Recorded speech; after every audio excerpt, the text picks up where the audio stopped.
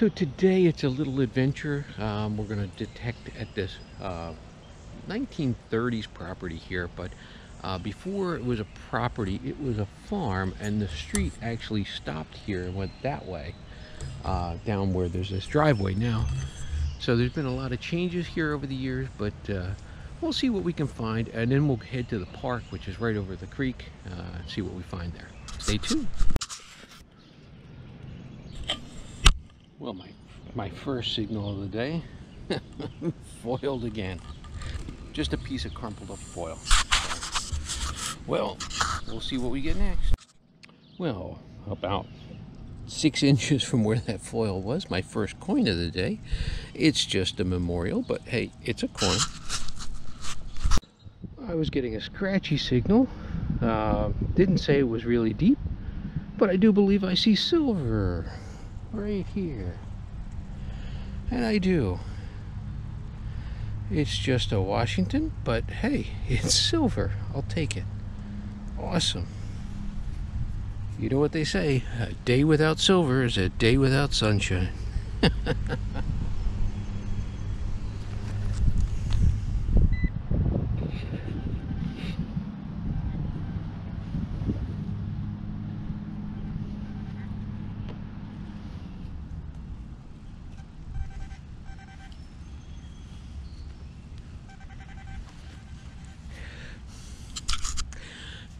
And I think I turned off the camera. Oh, I didn't turn off the camera. I think I turned it off a little too soon, because here are 2 more silver quarters. Or wait, that might be a, yeah, that looks like a clad, but that looks like a silver. It sure does. 1942 definitely is. Cool. Well, let's see if there's more. That might have been it. That might be why it was so scratchy. It was 3 of them. It was 2 silvers and a clad together. Happy in the ground. So, all right. We'll clean it up. Well, the hole keeps on giving. There's a silver wartime nickel in there as well. Awesome. We'll clean it up. You'll see it right here. Well, I really got to leave the camera on. Here's another silver quarter in the same clump. That's 3 silver quarters, a clad quarter, a silver nickel, and a couple of pennies were all on this same hole. So, hey, cool.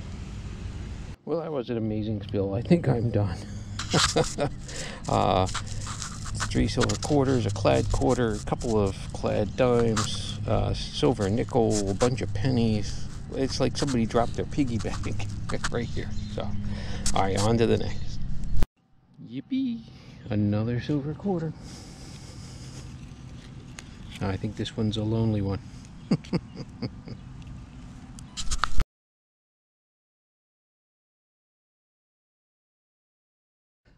Oh, finally a cool find.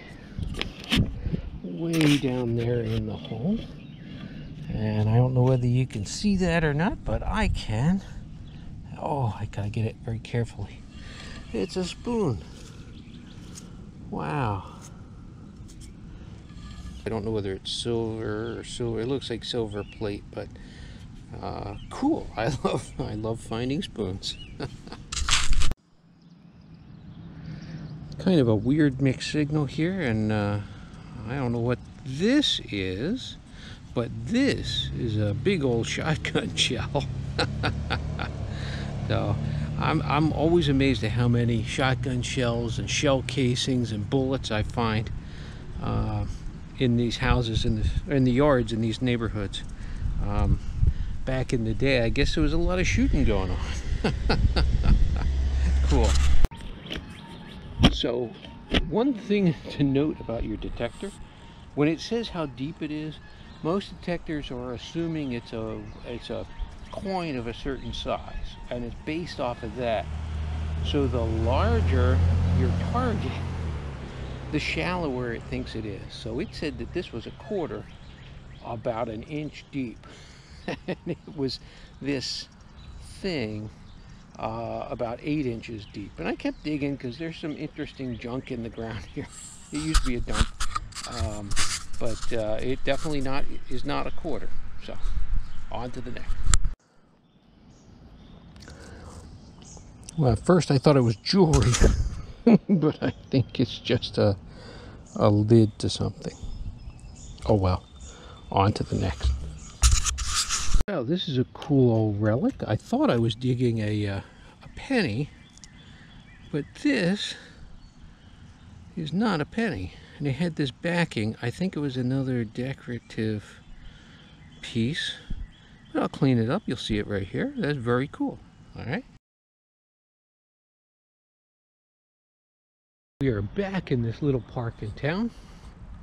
Do a little detecting and to do a little testing just to see how things read on the detector. I have a NoktaMakro Simplex Plus, but I know a lot of people do this, but one thing is, it just baffles me, and I'll show it to you in a minute, so stay tuned. Well, the first find of the day is a clad quarter. It's almost a surface find. It was right under the grass, so hasn't been here that long, but hey, at least I got a quarter. Well, I'm not quite sure what it is. Looks like some kind of a piece of a locking mechanism.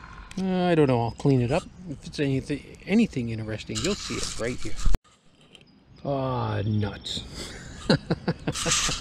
After all that digging around tree roots, it was just a giant bolt. And yet another reason why you don't just go sticking your hands in the dirt. Nice sharp piece of glass there. That sounded awesome. Alright, so we're going to do a little bit of an experiment here. Yeah, all for science. I have 5 pennies here. I have an Indian head penny. I have a Lincoln head penny from the teens. I have a memorial penny from the 60s. I have a memorial penny from the 2000s. And then I have a smushed penny. One of those souvenirs you run through and you get it as a souvenir from different places. So the point of this is to see how they sound in the machine and the numbers that you get from each of them. And the thing that confuses me is, and a lot of people don't know this, the Indian head penny and the Lincoln cent up until about the 40s, they were made of the same exact thing. Same weight, same diameter, same composition, 95% copper, 5% tin and zinc. So they, in theory, they should sound the same, but sometimes they don't. So right here is the Indian head cent. And it's coming up 65, 66. And right here is the Lincoln cent from the teens, 70. Same size, same weight, same diameter, same composition, but somehow the machine knows they're different. I for the life of me, I can't understand why. They should come up exactly the same. Now, let's add to the mix the other 3. So we have the memorial cent from the 60s, which is 95% copper but 5% zinc, so it's not tin, and it's coming up 77.80. And then there's the memorial cent from the 2000s, which is almost entirely zinc, and it's coming up 67. And then the smushed penny coming up in the 50s, and I think that's simply because of the shape and the thickness and all that that it changes. So again, very different results. And in the headphones, they sound exactly the same. You can't tell them apart by sound either. And now for the next experiment, very similar. Here's a clad quarter, and over here is a silver quarter. And I'm just going to see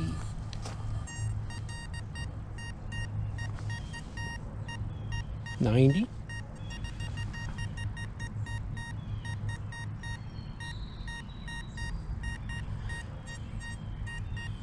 92, 93. So there is a slight difference between the two, which you would expect since they're made of different materials. And then the clad dime, 77, 78, and a silver dime, 80, solid 80, 81. So the silver does sound a little higher, but again, you can't tell what something is necessarily just by the sound and the numbers. You have to dig it to be sure, but it gives you some idea. Well, that'll do it for this yard. The lady's nice. She just didn't want me doing the entire yard, which is fine. I did halfway up to the house. Most of what I found was junk. Scrap iron, aluminum foil, whatever this stuff is. Part of a mason jar lid. Oh, that sounded awesome in the ground. This giant pull tab thing. But I did find a couple of interesting things. You know, a silver plated spoon. Look at that. It's coming off. That's a really cheap spoon. Not quite sure what this is, but the top to something. And this looks like a piece of something from furniture. So we'll clean that and see what we find. Hey, don't forget to hit like and subscribe. So, all right. See you in the next time.